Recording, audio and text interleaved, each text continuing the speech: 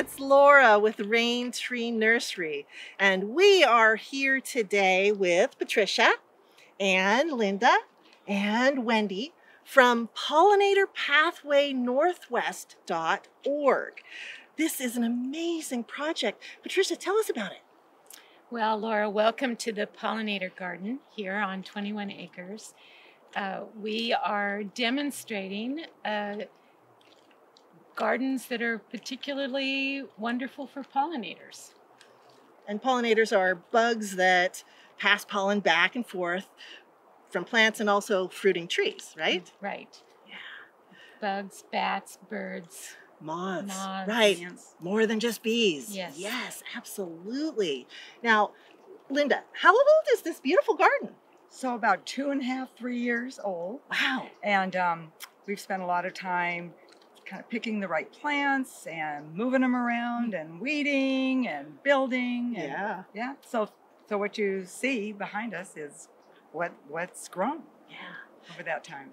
And Wendy, what is special about the plants that go in a pollinator garden? All the plants here in our garden are beneficial to pollinators. We've made sure that the soil is healthy and the plants are also healthy for the pollinators. And do you select plants that give a lot of pollen? I mean, is that part of the selection process? Part of the selection process, yes, definitely. We also try to get natives because our pollinators around us are native to the area as well as the plants in this garden. Not all of them, but a lot of them.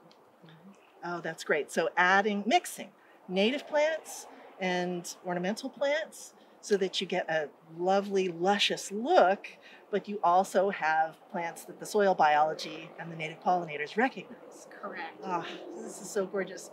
Will you show us around? Absolutely. Thank you.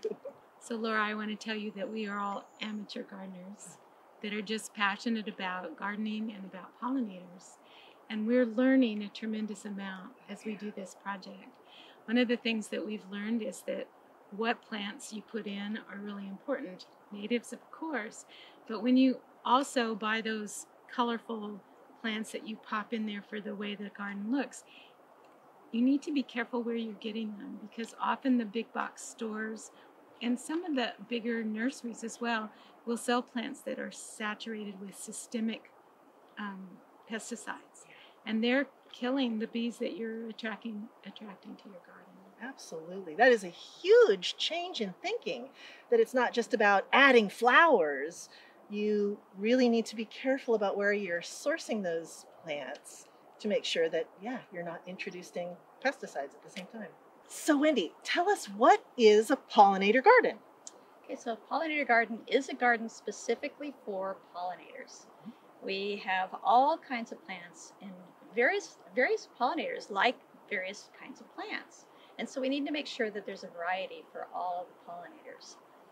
Another thing that pollinator gardens are not is actually one of those gardens where everything is perfectly lined out and pristine and lots of bright colors and so forth.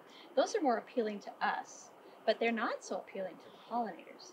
What they're really after is something a little more messy, like what's behind us. We don't have to keep them quite so pristine. They don't care. In fact, they'd rather it be messy. Mm-hmm. Yeah.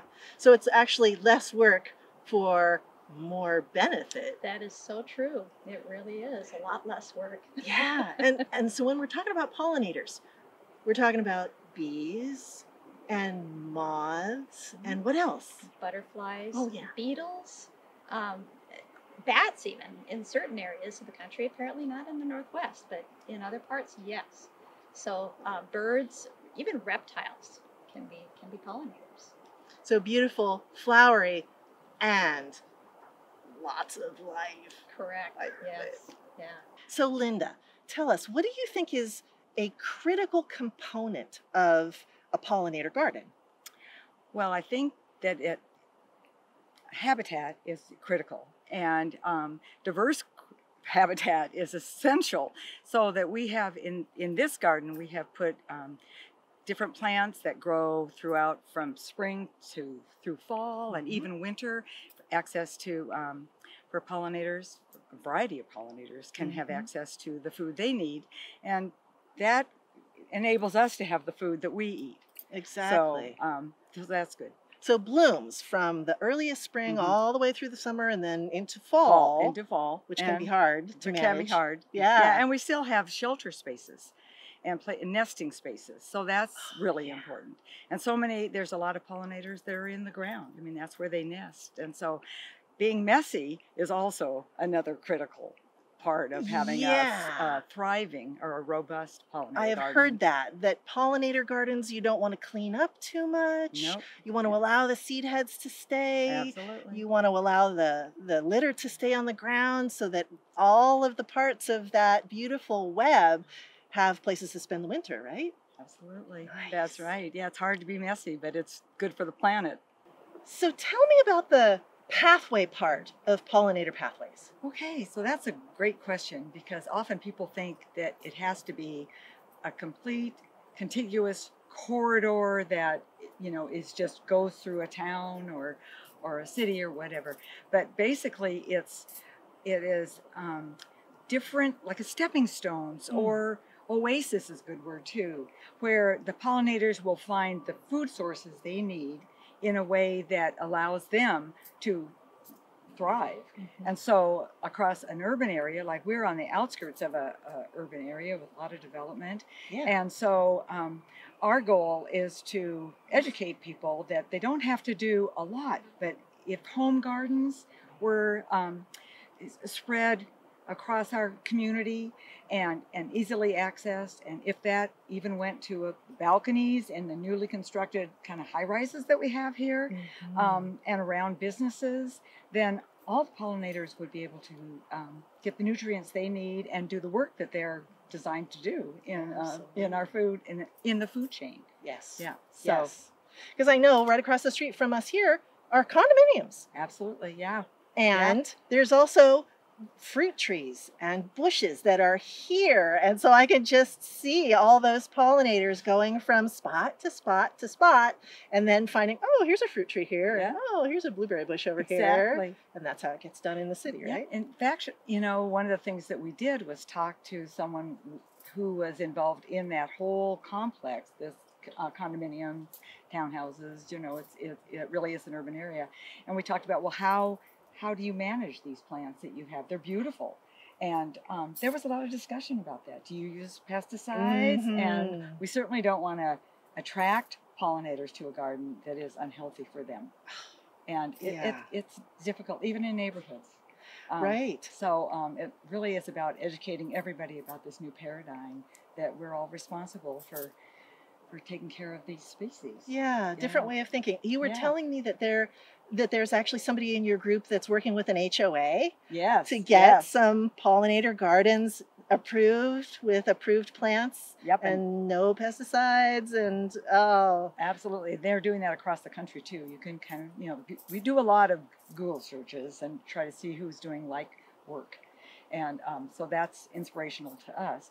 And the same person, she and her husband are working on all that property under the power lines. So could that be just wildflowers or wild meadows? And so that's kind of an exciting thing. So those conversations are going on too. So creative. So Wendy, tell us a little bit about, there's an organization called Pollinator Pathway. Yeah, that's correct. So the term pollinator pathway was actually coined by Sarah Bergman. I have no idea how many years ago, 10, 15, even more possibly. And she started that here in Seattle quite a while ago. She ended up leaving Seattle area and she lives I think she lives in the Northeast. But another organization took that on called pollinatorpathway.org, and they're up in the Northeast of the United States. When we got together and decided that we wanted to become an organization, we found them and we decided to loosely be associated with them as well. And our organization, of course, is Pollinator Pathway Northwest.org.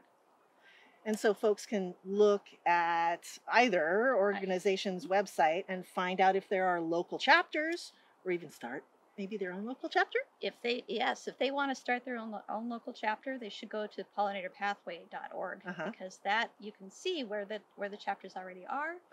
And if there isn't anything, they can start one of their own in their area. Wow, exciting. Yeah, that's great. And it's always so nice to have something, a template to start with, so that people don't feel like they're making something up out of whole cloth? I'm sure it have lots of information online. They do, and actually, all the different organizations, it's not an overarching organization. Mm-hmm. We're all just loosely associated, and we do whatever we want to do in our area, what makes sense for our area. Right, because native plants are going to change depending on which regions you're in. That's right. Yeah. Yeah, good to remember. Yeah. Oh my goodness. I am so inspired. Thank you so much for sharing this fantastic project with us, Wendy and Linda and Patricia.